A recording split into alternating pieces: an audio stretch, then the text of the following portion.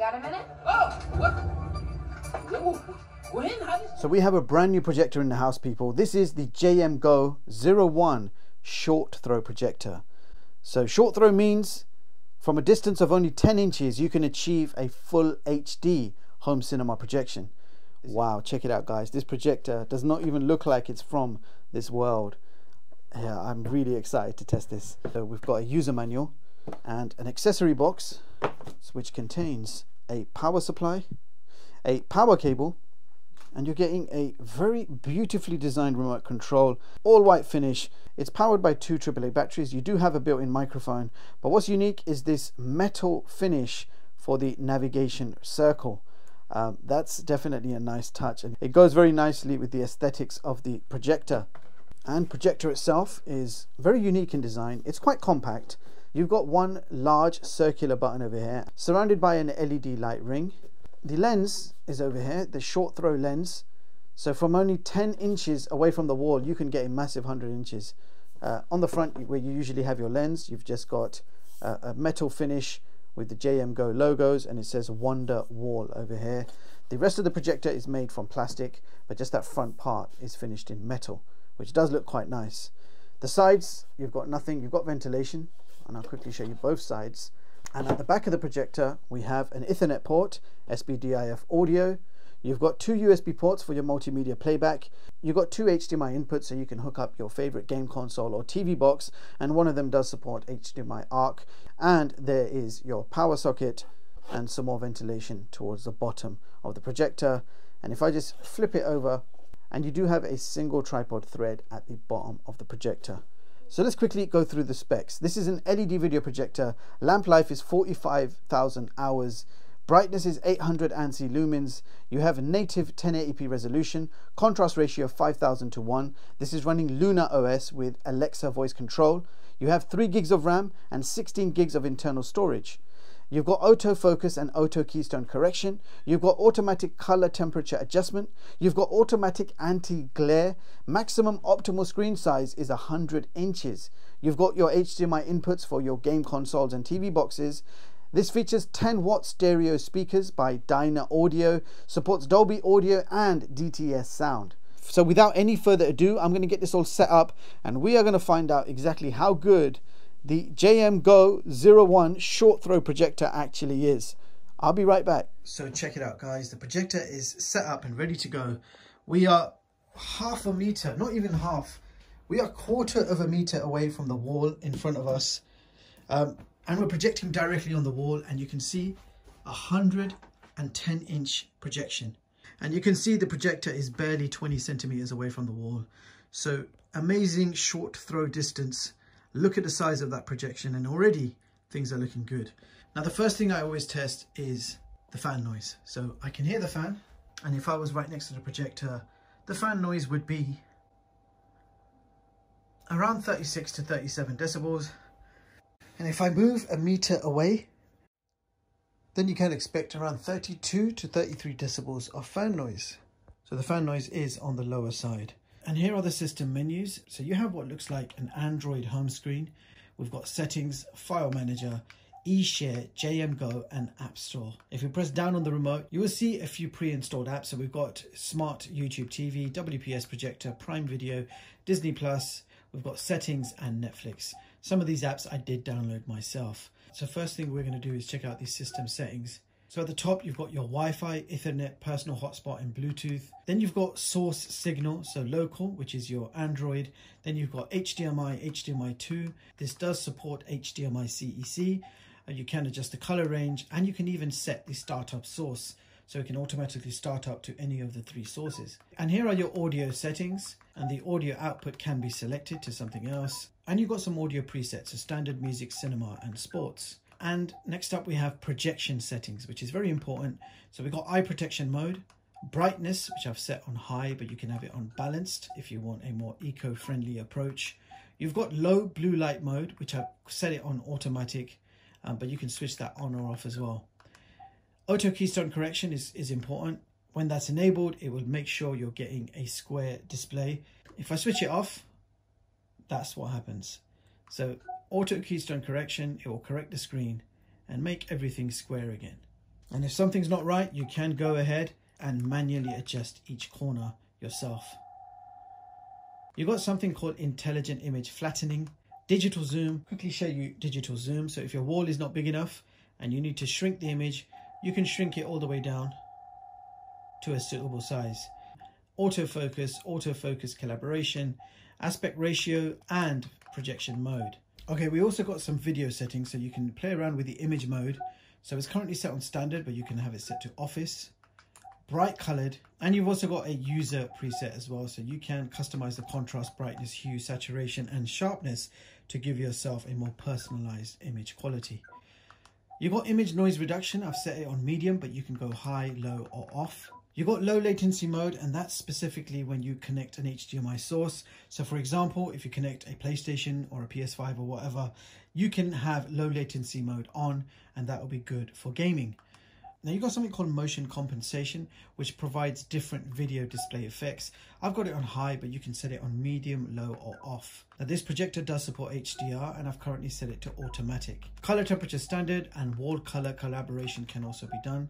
So we're projecting directly on a cream colored wall. So you just run the collaboration and then it will set the colors to its optimal settings. Now we have a few options under advanced settings. So one of them is fan speed, and I've got it on automatic, which is actually low speed. If we hit full speed, that fan noise just increased by more than double. So you can now expect around 43 to 44 decibels of fan noise from a 1 meter distance. I'm going to leave it on automatic as I prefer that low fan speed. Finally, under system settings, we've got languages, and I'll show you which languages are included. Just a quick run through. And you can set the time zone, keyboard. You've got firmware updates. Then we've got reset, about, contact us, and user agreements. If I go to about, you can see the system version. So the OS is called LunaOS, and it's based on an Android backend. Now let's check out what type of app store is included. So it doesn't look like we have the Google Play Store. I think this is going to be a third-party app store. And I believe that does include games. So we're going to check out some of the functionality and features that this projector offers. I do want to begin with screen mirroring and casting. So if we open up eShare, all right, so we're supposed to scan that QR code with our phone. It's asking me to download an app called eShare for iPhone. It's already found the device, eShare 7939. I'm tapping on it. For some strange reason, I could not get screen mirroring to work with eShare and with either Android or iPhone.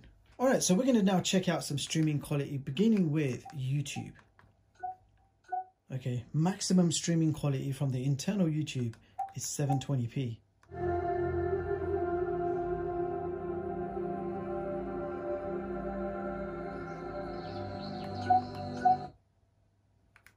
All right, briefly pause it on the lizard as I usually do. Let's go for a close-up. Look at that image quality. So I can't fault the picture quality. You can see no pixelation up close. That lizard looks sharp and clear. The colors look amazing. All four corners are prominent and clear. So even though we are limited with the YouTube app we're using, so only 720p streaming, the picture quality, colors and brightness look quite good. I'm going to play a few more trailers to get a better idea. Why would somebody want me dead? You're looking for an Irishman. Are you sure you want to know who you mean? Miles, you got a minute? Oh, what? When? How? Bronze star, silver star, and a purple heart. What in God's name is a guy like that? This isn't really happening. I hear there's something you don't like the looks of. We discovered a very large... You need a doctor? My dog's the best, but he's not the greatest with other animals. What is new with you, fellow normal dog?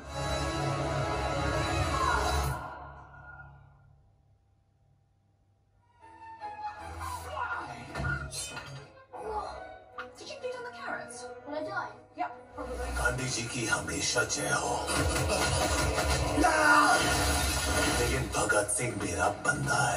Alright, so quick look at the pre-installed Netflix. So it looks like Netflix supports a maximum resolution of 480p. So now I'm going to try and replace my monitor with this projector. So let's see what happens. Alright, monitor's gone for now. Here is the projector. Perfect size. It looks like this might just work. So not a lot of distance. Switching on the projector, let's see what projection size we can achieve. from this distance. Definitely bigger than what I'm using at the moment. So with that much throw distance, we're getting 50 inches on the wall. So less than 10 centimeters away from the wall, and we have achieved a 50-inch display. To increase the size, you simply need to pull this shelf outwards and the screen should get bigger. So let's do this.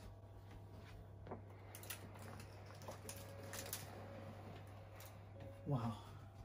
Wow, check it out guys, that is nearly double the size. So the glass shelf has been pulled outwards to give us a much bigger display. So maybe you need a big display when you're going to game, pull the shelf out, makes it bigger. And when you've finished gaming and you want a regular size screen, push the shelf back and you'll be back in 50-inch mode. It does work how I intended it to. You can technically replace your monitor with this projector thanks to that short throw distance. Now I have just connected my PlayStation 4 via HDMI. You can see we are still in the Android OS, but a preview box has just appeared on top, and you can see, so if you have anything plugged in under HDMI 1 or HDMI 2, it will show you a preview of that source, which I thought was a very neat feature that I have not seen before in a projector. So I am now going to select HDMI source 2, so that should get bigger. You can see that the actual screen looks much better than when it was in preview mode. With the HDMI plugged in, we have a 1080p projection and we have support for HDR. So let's go ahead and play a few PlayStation 4 games and see what the projection quality is like. So before we play any games, I just want to quickly try out some YouTube on the PS4 to see what sort of resolution this supports. So when you're watching YouTube from the PlayStation 4, you can expect 1080p at 60 frames per second with HDR support.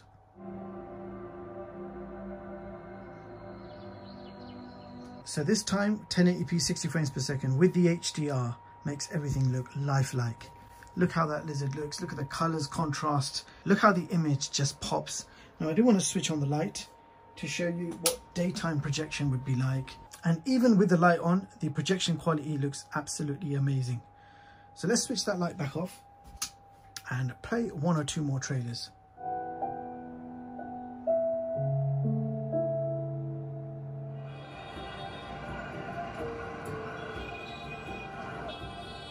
Alright, time to play some games.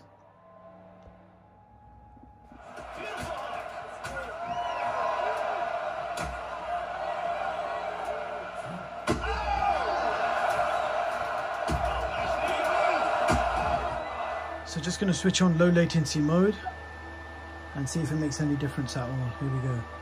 That fan noise you're hearing is not the projector, it's my PlayStation 4 going crazy. So it's my old PlayStation 4. I've been barely playing 10 minutes and it's already ready to take off. The King of Fighters 14.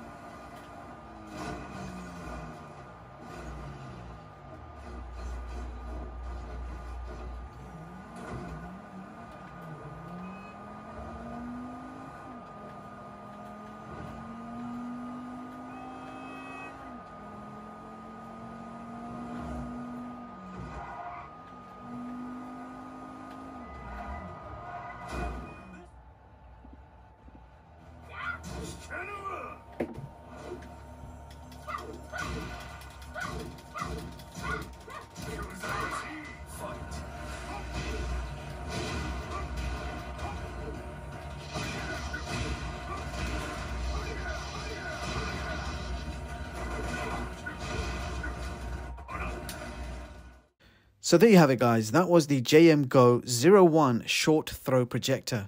This is a well-designed projector, compact and quite silent in operation. I absolutely love the short throw distance. From only 10 inches from the wall, you can achieve a bright 100-inch 1080p display. LunaOS, based on Android, offers plenty of features and also plenty of customization options, for the projection, video and audio. So you can fine tune things to suit your own preference. And I wish all projectors would offer this level of customization. Projection resolution is 1080p native, which looks crisp and sharp. Brightness is actually very good. You can even get away with some daytime movie and gaming sessions. But of course, the dark room offers the best cinematic experience with great brightness and contrast. The autofocus and keystone correction is very useful, and it means most of the time you can place the projector anywhere in the room and it will automatically adjust itself with the option to fine tune if you need to. Movies and games look pretty good. In fact, the projection quality looks much better in person when it's in front of you. For some reason, my camera will never pick up accurately what my eyes can see. So rest assured, in person, this looks much better. Now, even the built-in speakers were loud and clear. I did not feel the need to connect my audio system. The built-in speakers were actually very good. And to sum this one up, here is my latest video projector chart for 2021, allowing you to compare the specs and prices of all the latest projectors. And as you can see, I have ranked JMGO O1 at position 8 on this chart. So it's made the top 10 projectors of 2021. Any questions or anything you want me to test, let me know in the comments. Meanwhile, thank you so much for watching, and I'll see you all in the next one. Peace.